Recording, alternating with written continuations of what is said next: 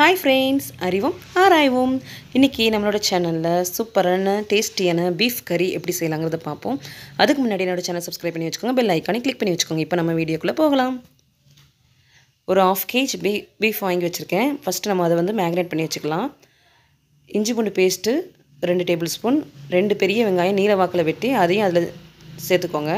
ஒரு 50 கிராம் தயிர் அதையும் நல்லா பீஃப்ல சேர்த்துக்கோங்க. அப்புறம் மல்லித்தூள் வந்து 3 டேபிள்ஸ்பூன், கரம் மசாலா 2 டேபிள்ஸ்பூன், வத்தத்தூள் வந்து 2 டேபிள்ஸ்பூன், அப்புறம் சீரகத்தூள் அது ஒரு 2 டேபிள்ஸ்பூன், மிளகுத்தூள் 1 டேபிள்ஸ்பூன். இது எல்லாத்தையும் நல்லா ஊற வைங்க.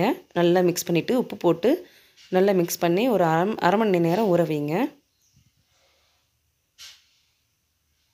இப்போ நம்ம ஸ்டவ் ஆன் பண்ணிவிட்டு குக்கர் அடுப்பில் வச்சிடலாம். 2 டேபிள்ஸ்பூன் நெய், அப்புறம் 25 ml சன்ஃப்ளவர் ஆயில் எண்ணெய் ஊற்றியிருக்கேன்.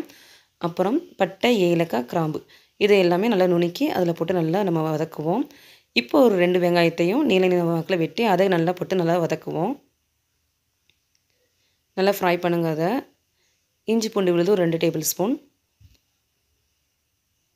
இஞ்சி பூண்டு விழுது கொஞ்சம் தூக்கலாக போட்டோம்னா நல்லாயிருக்கும். இது சப்பாத்தி, பராட்டா, அப்புறம் கீ ரைஸ்க்கெலாம் ரொம்ப சூப்பராக இருக்கும். கொஞ்சம் கருவேப்பிலை போட்டுக்கலாம். கருவேப்பிலை கொஞ்சம் கூடுதலாக போட்டாலும் நல்லா மணமாக இருக்கும்.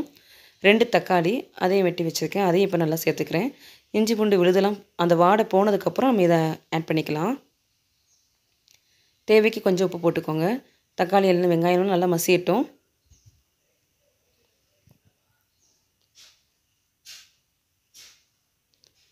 இப்போ கொஞ்சம் மஞ்சள் தூள், அப்புறம் சில்லி பவுடர் வந்து 1 டேபிள்ஸ்பூன் போட்டிருக்கேன். ஏற்கனவே மேக்னேட் பண்ணதில் 2 டேபிள்ஸ்பூன் போட்டதுனால இதில் லைட்டாக 1 டேபிள்ஸ்பூன் மட்டும் போட்டிருக்கேன். காரம் அதிகமாக இருக்கும்னு நீங்கள் ஃபீல் பண்ணிங்கன்னா மேக்னேட் பண்ணதில் 1 டேபிள்ஸ்பூனும் இதில் 1 டேபிள்ஸ்பூனும் நீங்கள் சேர்த்துக்கோங்க. ரொம்ப காரம் பிடிக்காதவங்க இருப்பாங்க இல்லையா, அவங்கெல்லாம் கொஞ்சம் கம்மியாக சேர்த்துக்கலாம். இப்போ நம்ம மேக்னேட் பண்ணி வச்சிருந்த கறி அதில் போட்டு நல்லா மிக்ஸ் பண்ணுவோம்.